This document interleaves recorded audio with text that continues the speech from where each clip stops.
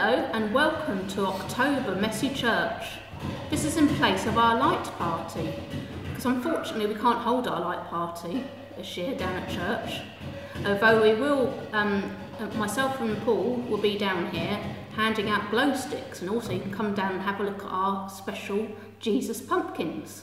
So it'll be lovely to see you. Right, so we're going to start off with a craft today. And we're going to make a lighthouse like this. And what you will need for your lighthouse is you'll need 2 cups. You need a paper cup that you can draw on, and then you need a plastic cup. Now the plastic cup ideally needs to be able to fit over the top of your paper cup. You will also need some tape. We're going to use red tape, but any colour tape you like really. You just want to be able to make stripes. You want some Sharpie pens for adding any details, scissors, and then you'll need one of these battery powered tea lights. If you can't get hold of a battery powered tea light, a glow stick will work just as well. So shall we start? I've also got my son Ellis here, who's going to help us make lighthouses. So the first thing you need to do is take your 2 cups, and you need to make sure that the clear cup fits over nicely over your cardboard. Which I do, which is good. What we're going to do first, we're going to decorate our paper cup. Now lighthouses generally are stripy, aren't they, Ellis? Yep. So we're going to decorate it with stripes all round our cup. You can do it any colour you like, so we're doing red and white stripes, or it doesn't have to be striped at all. Perhaps you could put stickers on, or do some drawing on it if you like.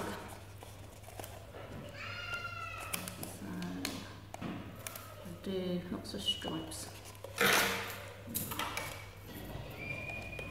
That's 1 stripe. Oh, struggling to find the end of the tape. And so you can decorate it whichever way you like really. I'm just going to do a red and white lighthouse, a bit like the one we can see in Eastbourne over Beachy Head. We've got a red and white lighthouse there, haven't we, out at sea, out on the rocks. So all the boats out at sea know where the rocks are.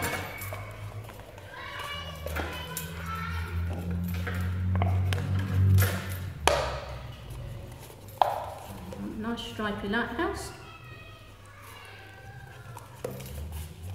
You can put on as many stripes as you like, as close together as you like. I'm going to fit in 1 more stripe. There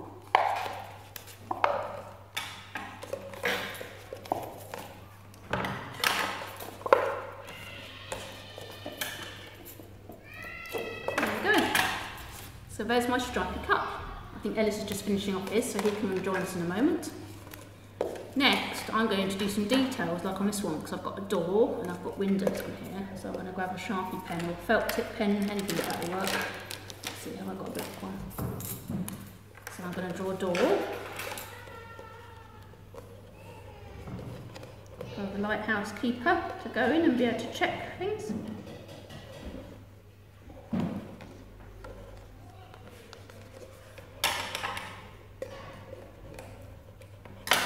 I think I'm going to draw some windows on mine as well.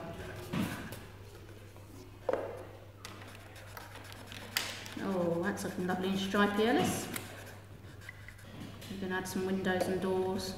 Yep. You can even add, a lot of lighthouses have a bit of fencing going around the top as well, don't they? You could add if you wanted. I'm using Sharpie pens today because I say if you wanted to, you could draw on your clear cup as well, if you want to do extra pattern. Just don't decorate the clear cup too much, otherwise you won't be able to see the light through. I think I'm going to do some fencing around the outside of this one.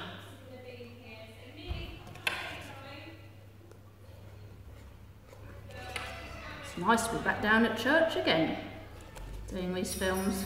You can probably hear the Jenny Wren children playing outside. Sounds like they're having a lovely time, doesn't it? So I'm drawing some fencing around the outside of mine. You can do whatever patterns you like. So it should look something like that. Now the next thing you will need is your battery powered tea light. And if you stick it on the top of your cup where the rim is, and then you can cover it with your lid. And there's your lighthouse. And they look particularly good when it's really dark. So there we go, there's your lighthouses. So I hope you have lots of fun making a lighthouse at home. And don't forget, it can be any pattern you like, any colours you like. Make them as elaborate as you like. Well, that's our craft for today. We're moving on next for our story, which will be told by myself and Paul. See you shortly. What a terrific idea to make those lighthouses, and I'm sure that all yours look fantastic at home as well. Brilliant, and aren't lighthouses so important in our world today? They still are. I've asked Sarah now to help illustrate with me just how important lighthouses are, and very often on our coast as well. You see, sometimes when a ship is at sea, it can be very dark. And when it's very, very dark, it can also get very stormy at sea, and you can hear the rain, and the storms come blowing in from all sides, and it can be awful and scary to hear it. And not only that, but with the storms and the thunder, you can get lightning flashes in the sky, and it's scary as the lights flash and the rain pours down and the ship is on the sea. Not very nice at all. And not only that, but also you can sometimes get big waves too. And when the big waves come, the water flashes out in the sea and covers the boat full of the sea waves. Very scary. And then, of course, the boat is tossed in the sea and everybody gets blown around, and it's a very scary time. It can't be a risky thing sometimes. And what helps enormously at such times when the boat's on the sea in the storms is when you get a light appearing out of nowhere, and the light shows the way to the people. And in the waves and in the storm, in the thundering and the lightning, it's the light from the lighthouse that shows the captain on the boat where safety is to be found. So after a lighthouse story, you can see there was Jesus here, all bright and shining. There's a fantastic verse in the Bible that says, "Lord, you have brought light to my life. My God, you are the light in my darkness." And Jesus is the light in our darkness. No matter what troubles there are that we can face in the world, God is always with us to be the light in our darkness, and to give us courage, to give us strength, to give us peace, and to help us to love one another. So you can see Jesus here in lights, and this is our church pumpkin with hearts for eyes, a cross for a nose, and a Christian fish symbol for a mouth as well.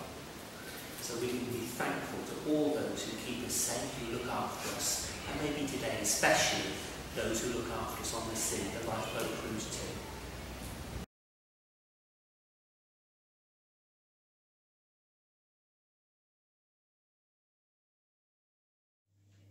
Hello there. Now I expect, as it's Halloween, I expect a lot of you have enjoyed carving pumpkins. This is a pumpkin that I've carved.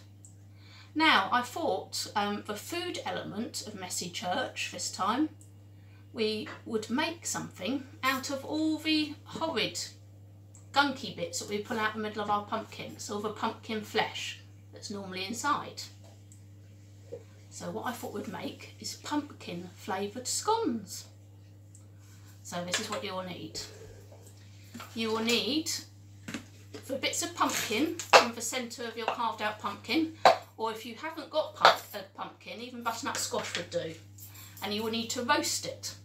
Now this I've roasted for about 20 minutes in an oven, just with a tiny bit of oil, at the temperature of about 200. And I've got 150 grams of cooked pumpkin. You will also need 100 grams of margarine or butter. You'll need 50 grams of caster sugar.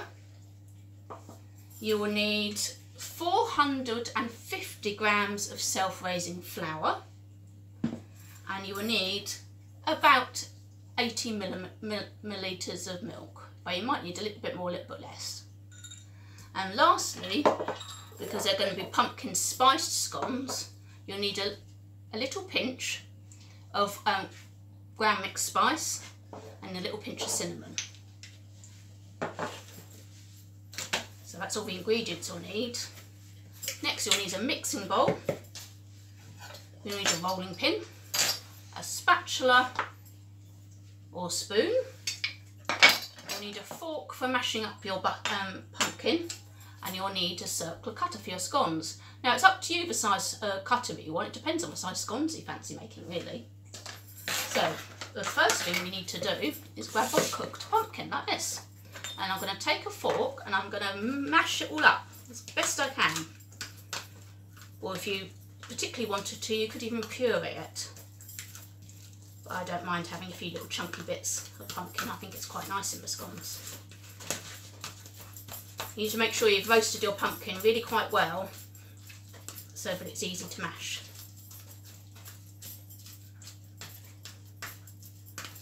That's it. Mash up your pumpkin.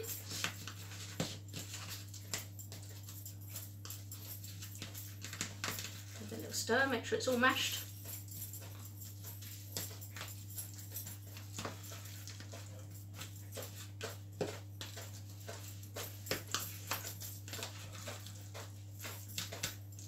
So it should look a little bit like this. So leave that to one side. But next you'll want your mixing bowl. And what you want to put in your mixing bowl is all your dry ingredients first. So that's your 450 grams of self-raising flour can go in the bowl. Now this recipe will work just as well with gluten-free self-raising flour, just as much as ordinary, so you could do it either way. You'll need your 50 grams of caster sugar in the bowl, and you give that a very quick stir. Next you'll need your bit of spice. Now I'm going to do about half a teaspoon of cinnamon and about half a teaspoon of mixed spice. Oh, I think my dog wants to join in. It's Kylo in the background. About half a teaspoon of mixed spice. But it's kind of up to you how spicy you like your food, really, depending on how much. So you stir the spice in, so it looks a bit like that. So you've got all your dry ingredients in there now. Next, you want to add all your wet ingredients in. So you want to start off with your butter.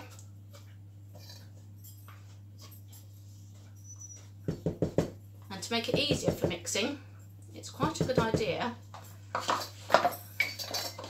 to turn your flour and butter into breadcrumbs, which you do with your fingers like this. So you want to rub the butter into your flour and spice and sugary mix. That's it, so it resembles breadcrumbs. Now this scone recipe doesn't require any eggs at all, so it's good for people with egg-free diets because the roasted pumpkin gives plenty of moisture instead of needing the use of eggs.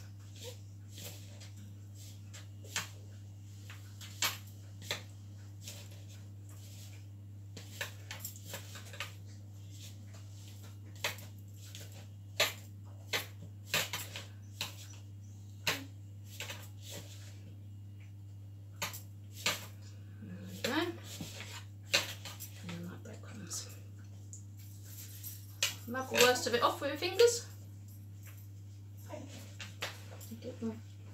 Wipe. Next, you need your roasted pumpkin into your mix.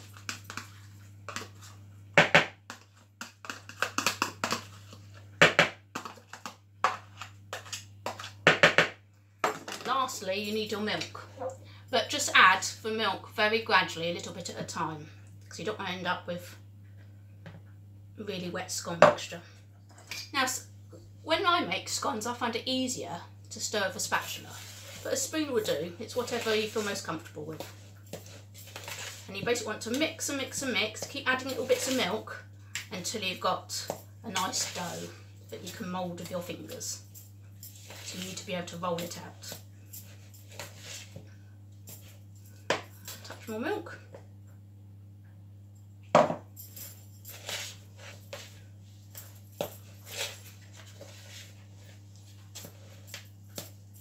When you've got to a point where it's nearly mixed, you can get your hands in as well, just to finish off the mixing process.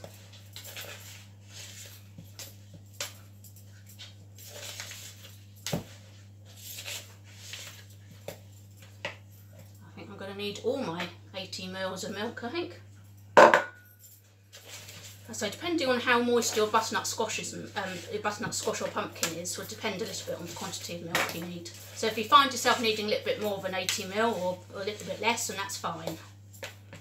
Right, I'm going to get in there with my hands, I think, and try and bring it all together into a dough.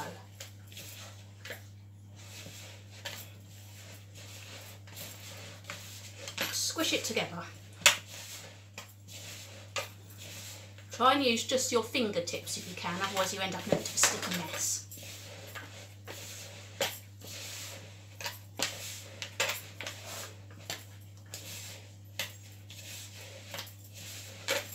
Now this will make quite a few scones depending on the size that you want to make, but once they're cooked they do freeze very well, so though they might only last a few days in an airtight container, they will freeze really, really well. I think we've nearly brought it together. Turn it out onto a floured surface. And a bit of flour on the surface. And then we can mould it out into scones.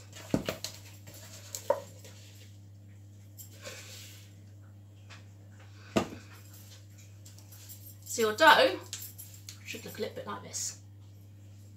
You don't want to over mix your scone mixture because that's when you end up really tough scones. Now I find it easier to just roll out a little bit at a time. Just find it a bit easier to work with. In fact, you might not even need to roll it, it's up to you. But you want to do it to about that kind of thickness. Then take your choice of cutter. I think I'm going to do a mixture of big ones and little ones, I think. And you want to cut them out. And then once you've cut them out, but you need to put them onto a baking tray that's lined with greaseproof paper, or I've got one of those silicone mats. Oh, it's got a bit squashed. And you just keep doing it until you've run out of dough.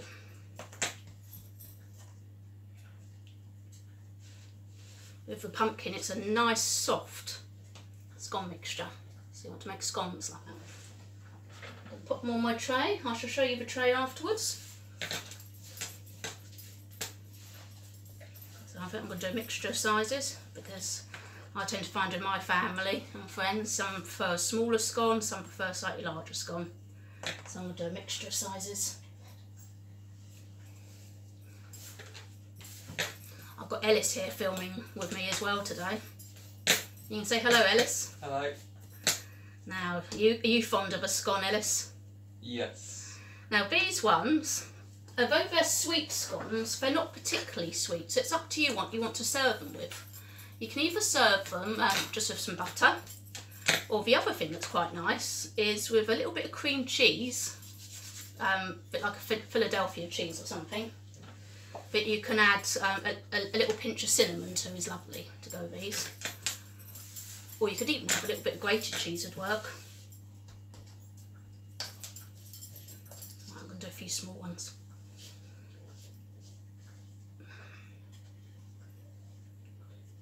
In fact, if you want them to really be good for this time of year, and for everyone to know that pumpkin scones, you could even use a pumpkin shaped cutter if you've got one.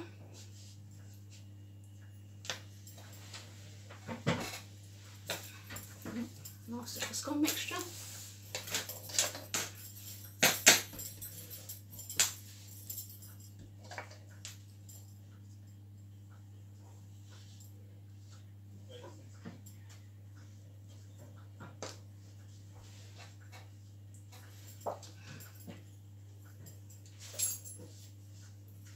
just keep cutting them out until you've got no mixture left.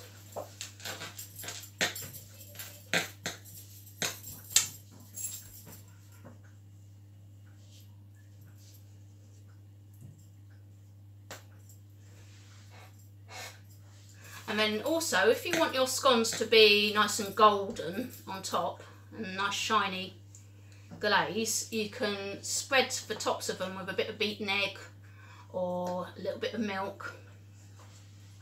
That will help make them go nice and golden on the top. Right, I think I'm on my last one now.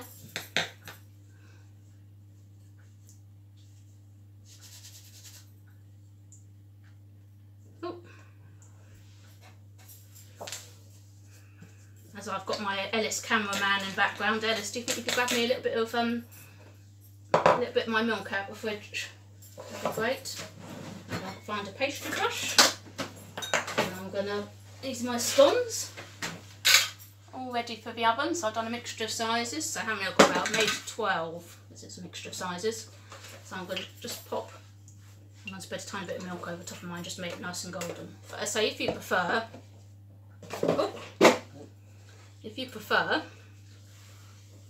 you could do a bit of beaten egg, that'd be fine. And if you are particularly fond of different spices, you could even top them with a little bit of cinnamon or something. That's our scones ready for the oven.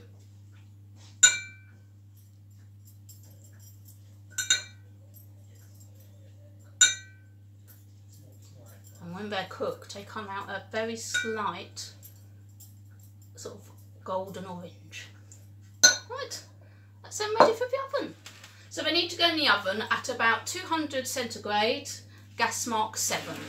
And they will probably take about 10 to 12 minutes, which I think will do them. You want to cook them until they're nice golden on the top, and then carefully check them underneath, and you want them golden underneath as well, and then you'll know they're ready. So I shall come back and show you what they look like when they've finished baking. Well, my pumpkin scones, spicy pumpkin scones, all out the oven now. Now I've left them on a cooling rack to cool down. They took about 10-11 minutes to cook, even though they're varying sizes. Right, I think I'm going to leave these to cool down though and package them up to share with Paul later on. And I think I'm going to do a mixture of cream cheese with a little bit of pinch of cinnamon to have with them.